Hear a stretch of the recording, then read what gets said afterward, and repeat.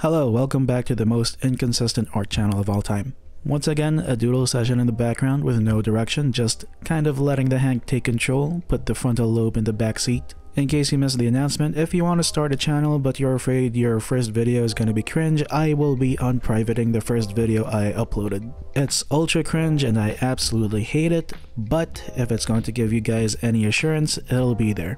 It'll stay up for like a day or two, maybe a week, we'll see. That said, episode 2 of Hot Takes from a Noob Artist. If you want to share your own hot takes, go ahead and leave them in the comments down below. Just keep it respectful, okay? Maybe I'll read them in the next video. Shoutouts to this one hot take comment in the previous video saying, quote, "A lot of artists on YouTube who give advice or talk about art are bad at it.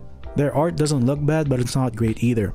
Often it's said artists have imposter syndrome, but from their videos they don't seem like they have it." That is indeed quite the spicy take, and it's fair enough, I can see what they mean. But I realize I have been one-upped, so today let's see if we can loosen the screws a bit. Keyword here is loosen, alright, not outright go wild. Hot take number 1, talent is a myth. Kind of. You've probably heard this before, right? "Ooh, you're so talented, I wish I could do the things you do," or "Some people are just gifted with talent." What the people who say these things don't realize is talent is only a fraction of what makes someone good at something. Sure, someone could be born with a pretty good sense of drawing, knowing which colors complement each other, somehow, knows anatomy from the get-go. All this from a very young age, which is honestly quite, impressive. And honestly, looking at sites like TikTok and YouTube, a lot of these young artists who've just entered or barely graduated high school seem to be at the level of the level a lot of older artists want to be at, which can be discouraging, but fear not, my dear viewers who are considered to be of hag age, art is something you can pick up at any time you want. It's never too late to learn and improve that skill, as long as the proverbial bucket has not been kicked. But here's the thing with talent. Someone can definitely be born with an innate skill, but what people perceive as talent is for the most part the culmination of countless hours of practice, frustrations, failures, tears, perhaps broken objects. Here's how I see it, right? What people see as talent is kind of like the basics or the training wheels, something to help you transition from the crawling phase to the walking phase. Let's say, for example, there's a child listening to a song and that child stomps their feet on beat. Every single time, on time. Maybe they throw in a couple of hand clapping and some arm flailing as well. The older children and adults will all clap for them and say, "Wow, that child is so talented and they're going to be a great dancer someday." Now, this can go two ways, alright? First scenario, they keep practicing, maybe watch some dance tutorials on YouTube. Like, I don't know, let's say they want to learn how to breakdance. They learn how to do a windmill and how to do a backflip, hopefully in a controlled environment where the ground is soft and not on hard floors like cement or marble, otherwise they'll get horribly injured. And maybe that does happen. They might fall on their head and get the wind knocked out of them when they fall on the ground wrong, maybe even break a leg. Body filled with bruises, but because they want to keep improving their skills and testing their boundaries, they keep pushing themselves to break their limits, to prove to themselves that whatever level they are at right now, they know that they are capable of much more and that it's not their final form. They're going to be exhausted going from school to dancing in their bedrooms, watching tutorials on YouTube without guidance, or going to dance classes, maybe play some games with their friends online during the day to doing homework, maybe do some chores. And then finally going to bed to have the energy for the same grind, starting every single day with a full tank, ending the day with the tank empty. And throughout the months and years, they'll showcase their hard practice skills in events or when they're hanging out with their friends, and every single time they do, they hear,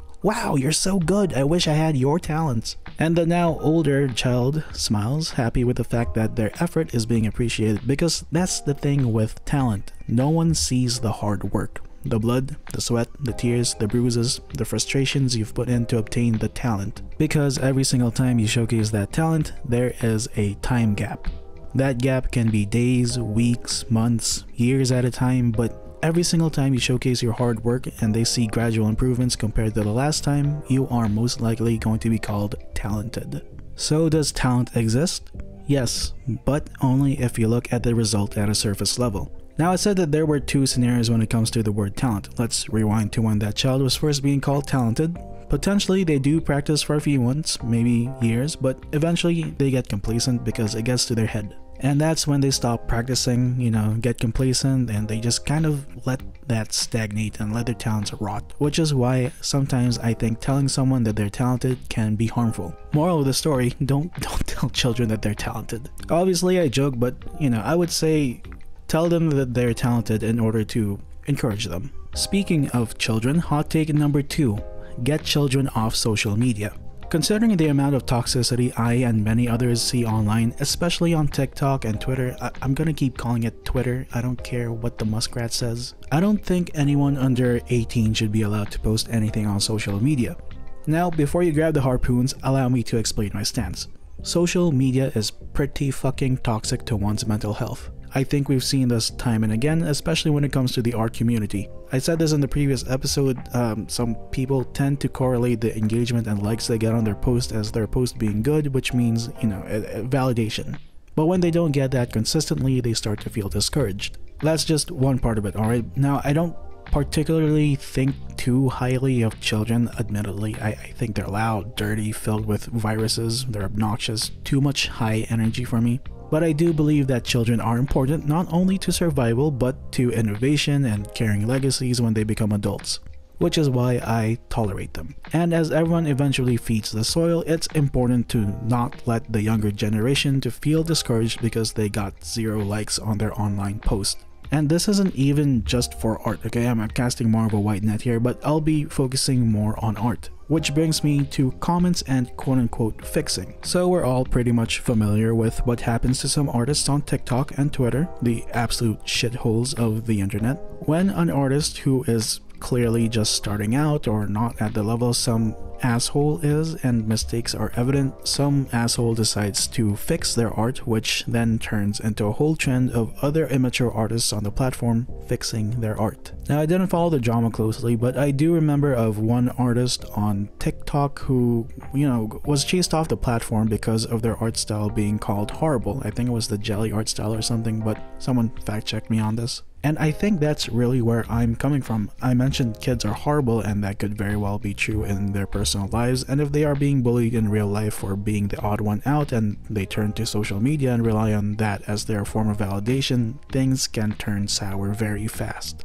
Being made fun of both online and offline is, I'm gonna tell you, it can take a very heavy mental toll, especially for children where it's literally their formative years. Sure, some teens in their high school are more accepting of the comments and constructive criticisms and can roll with the punches, which is great and all, and you can also make the argument that parents should be monitoring what their children are consuming on the internet. But seeing how unruly, loud, rude, and obnoxious some young children can get, my opinion of restricting social media access to those who are 18 and over is a hill I am willing to die on. And the old saying is going to be true. The internet is always going to do what the internet does. Anyway, that's it for the yap session. Sorry I only have 2 takes for you right now. Alright, bye. Get out of here.